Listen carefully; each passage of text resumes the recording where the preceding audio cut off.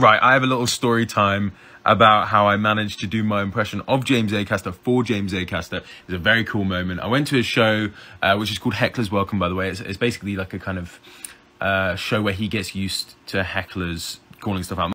But I thought, oh, this would be a good, opportunity for me to kind of shout my impression out, see if he likes it. So I'm sat there. It's in the second half. I'm a bit nervous in the first, but he starts doing this joke where he's like, well, I knew me and my girlfriend were perfect for each other when she told me that she'd taken a picture of a horse, a meme of a horse, to the hairdresser to describe what she wanted done to her hair. Well, I wonder if anyone's ever taken a meme of me to the hairdresser. I've been in a few memes, and instantly my ears kind of pricked up. I was like, I know the meme he's talking about. It's like, I'm sure they showed a picture of it and then ended up with a haircut like Paul Hollywood. And then he goes, I'm sure you guys know the meme I'm talking about. And I'm like, yeah, I do know the meme. And so there's like a brief pause. And then I go, started making it? Had a breakdown? Bon appetit.